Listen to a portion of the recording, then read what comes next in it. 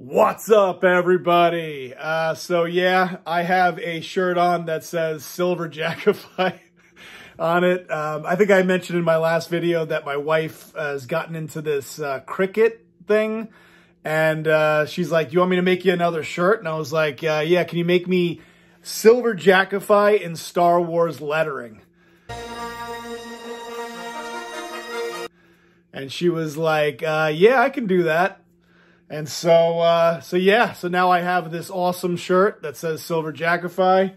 And, but anyway, hope you guys are doing good. I figured, I just got in a card, from the Topps Project.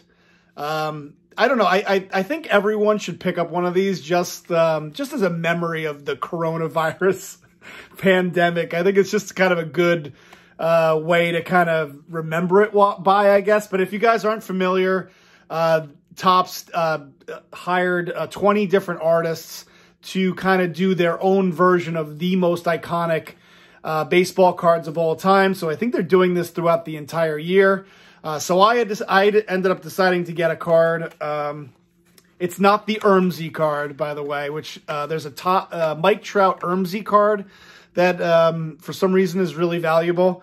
And here's the card that I decided to get, which is a beautiful Mike Trout card. Obviously, the 2011 Topps update. This one was done, let's see, by Andrew Thiel. And so, beautiful looking card. I also picked up the card with the medallion, but I haven't gotten that yet. But got this in the mail just yesterday. So, and then this kind of got me to thinking, you know, with the Trout, the base PSA 10 is now going for $3,000.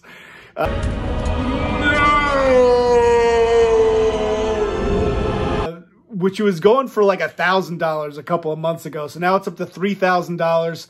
And just with all the Trout craziness, I figured, what the hell, let me do a top 15. If you guys are familiar with my channel, nothing really new. I got a couple of cards from Mike O that I'll throw into my top 15, but you guys know my top 2 cards, which I'll show you guys in a second. Another thing that I got picked up recently was I got this box of 87 Fleer. This is the Cello version. Didn't pick it up BBC. But Baseball Card Exchange, I did not get it. It was just like this. The box looked like this, like a mess. And I think I did okay. I don't think it was resealed or anything like that, but I got a stack of cards I'm going to show you. And then a bunch of cards that I put into top loaders, including that Jamie Moyer there. Did I hit the Barry Larkin? Did I hit the Jose Canseco? Did I hit the Barry Bonds, the Bo Jackson? I will tell you in just a second. So let me turn the camera around and I'll show you the results of the 87 Fleer and my top 15 Mike Trout cards. All right, guys. So here are the highlights of the 87 Fleer box that I opened. And there you go. There's Benito Santiago. So I don't know. Guys, I was just, there's a Dan Plesac rookie, Bobby Thigpen rookie, Andre Dawson. So, as a kid, I picked up a lot of 87 Topps and 87 Don Ross. I have so little 87 Fleer, and I just decided, what the hell, let me pick up some 87 Fleer to add to my collection.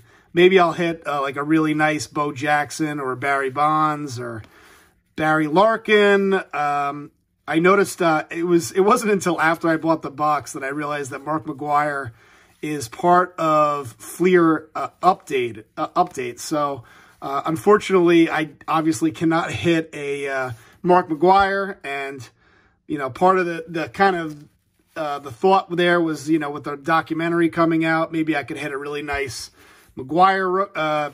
Not that it's his rookie. I guess it's technically, would it be a third-year card? Because McGwire had that 85 Topps card, and then 86 Fleer, and then 87. So there you have Devon White, bunch of rookies.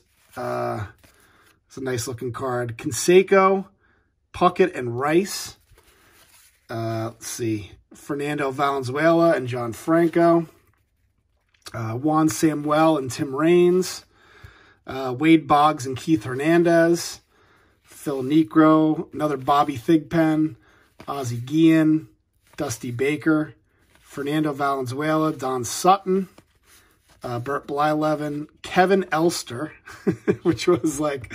I just remember him in 87 Topps having that big Future Stars thing on there. So, I don't know. So, I put it aside. And Gary Carter.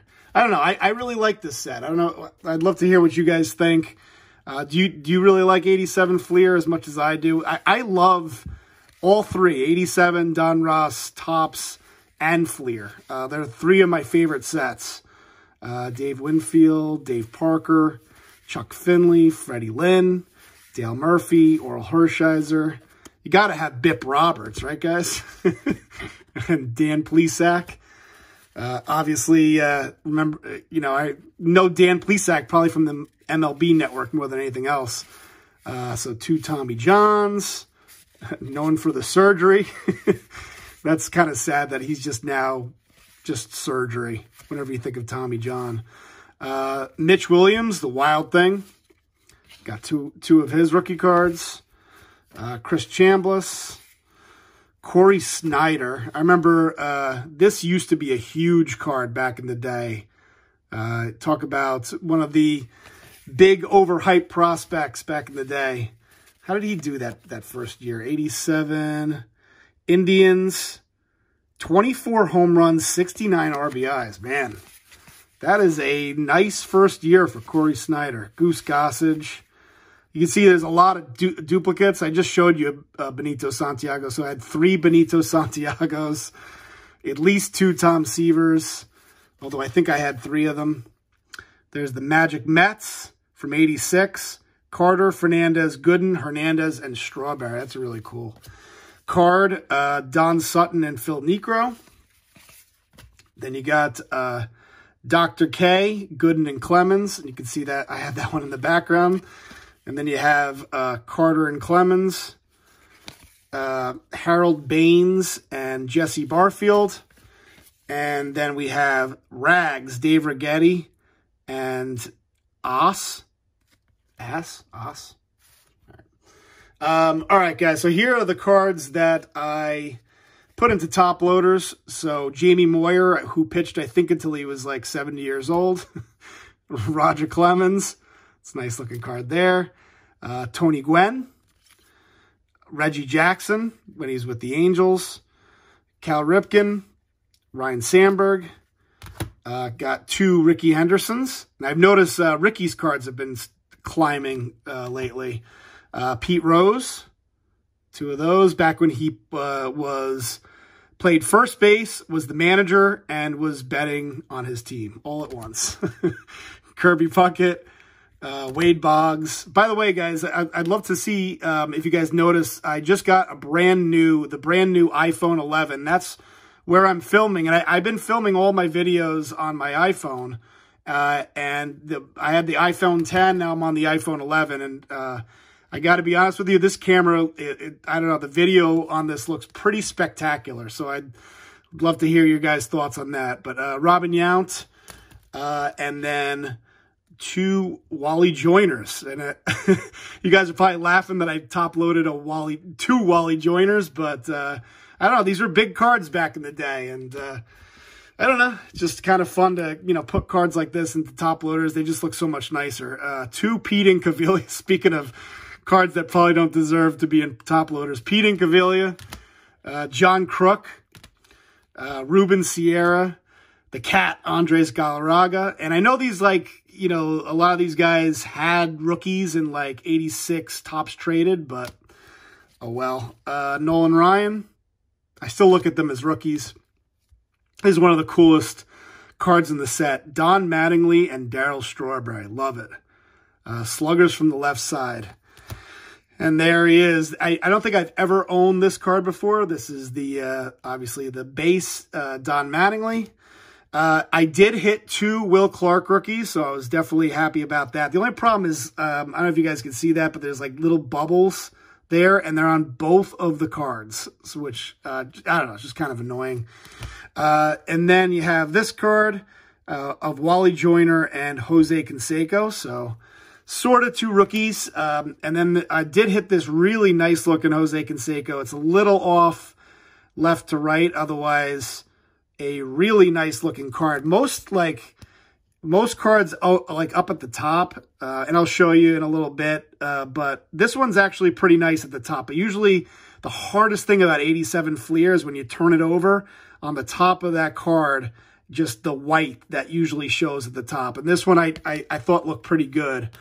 And then I did hit one Barry Larkin. I did not hit a single Bo Jackson, so that sucked. But I did hit two really nice looking Barry Bonds, and then just to kind of show you what I was just talking about. So look at that. So you can see that very clearly, the white there, and then the white on this one's not as bad on this one as it is just because that corner there. But unfortunately, this one has that little bit of white there too.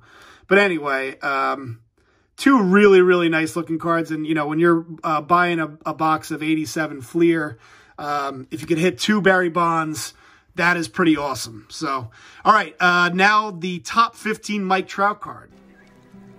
I don't like sand. It's coarse and rough and irritating, and it gets everywhere. All right, guys, so part of the reason why I'm showing off some of these cards is I got them from my fellow YouTuber, Mike O. Bought a couple other cards from him, including this beautiful Brandon Duckworth.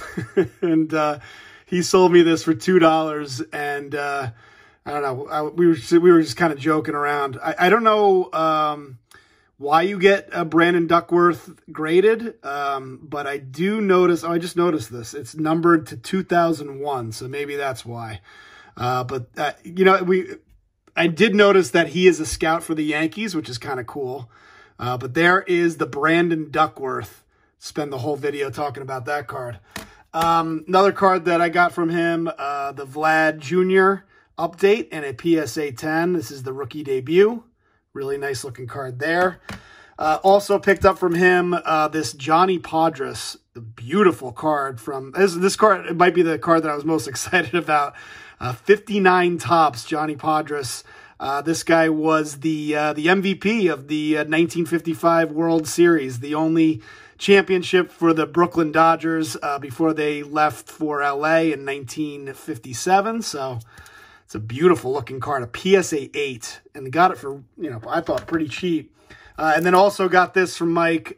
This is the Lewis Roberts, the Mega Box in an SGC 9, which could be a crack out candidate one day, but I don't know. After further thought, I think I'm just going to leave it in the holder. It looks really nice in there, especially in the SGC with the black in the background. So it's a beautiful card. So, and then with the Trout cards, just to kind of go through it with you guys. So this is, what is this? This one is 2012, right? Yeah, 2012 Gold Futures. These are 2013, so this is just the base All-Star Game card. Chasing History. It's a nice looking card. Trout, Harper, Braun, and Kemp. It's like a sticker card. Then you have this, Trout, Beltre, and Cabrera. Gypsy Queen, Bowman Platinum. So I got two of those. This is 2014. The Future Is Now. 2015, this is just the base tops. You got Cruz, Carter, and Trout there, and the Bowman. 2016, Mike Trout. Don't know what that is, but okay. 2017. So this is actually a throwback to 2012, but it is a 2000, I forget what year I'm on now. And then you have the tribute, and a couple of, and there's the base tops and the chrome. So let me just look at this real quick. 2017 tops. Then you have 2018, and so you have the base tops. And then these are from, I believe, Update. This is a cool card with Shohei Ohtani. Was that Justin Upton on the back of that golf cart. So got a couple of those. The Optic, 2 Optics, Star Power with him and Pujols, Topps Finest, and then a card with Aaron Judge, Encarnacion, and Mike Trout. And then you have the 2019. So this is part of Topps Update, I believe, the All-Star Game card. That is the just the base Topps. There's the Chrome and 2 other cards. And then, of course, the 2020 card. So on to the top 15. Nothing special, guys. It really comes down to the top 2 cards, but just thought it'd be fun to show it off. So these are my top 15. The Topps Heritage, Mike Trout, red. At number 14, this is a card that I just got from Mike O. This is the 2018 Topps Chrome Mike Trout Superstar Sensations and a PSA 10. At number 13 is the 2019 Finest Mike Trout and a PSA 10. At number 12 is this 2013 Topps Allen and Ginter and a PSA 10. At number 11 is the 2016 Topps Chrome Mike Trout and a PSA 10. It's a nice looking card there. I believe I'm at 10. I don't know for sure. 2018 Topps Mike Trout 83 All-Star Blue. Not numbered, but I believe that's a parallel. At number 9 is this 2016 Topps Archives in a PSA 10.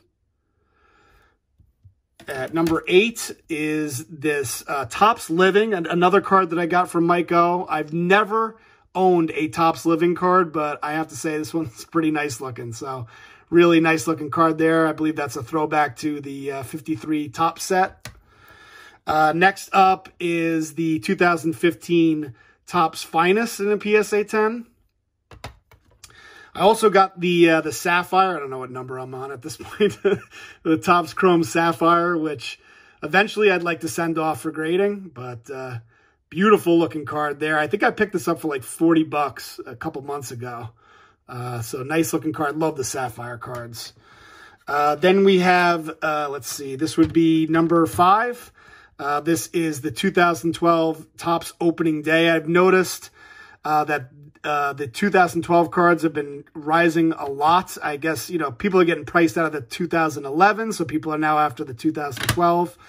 And then you have, so that's the opening day, and that's the Topps. So it's exactly the same card, except one's opening day and one's Topps, both in a PSA 10.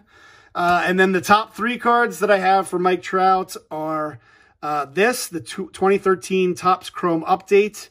I have this, the black, numbered to 99. I used to have the gold, the exact same thing, gem mint 9.5, but I gave it away. I also gave away the 2011 Topps Update Trout, this card, which is at number 2. I used to have like the base version of it in a BGS 9, but I also gave away that card as part of an epic giveaway. And then, of course, number 1 is the 2009 Bowman Chrome in a PSA 10. So these 2 cards, just wanted to show them off one more time just because I could. And I picked up a bunch of cards from Mike O, and also picked up this really cool 2020 Topps project. So anyway, long video. Hopefully you guys enjoyed it. I know I enjoyed putting this video together and opening some 87 Fleer and showing you guys some of my Trout cards. Let me know what you guys think. I'd love to hear what you guys think of the Topps project set. Have you bought any? What are your thoughts about it? Thanks for watching, guys, and I will talk to you later. Peace.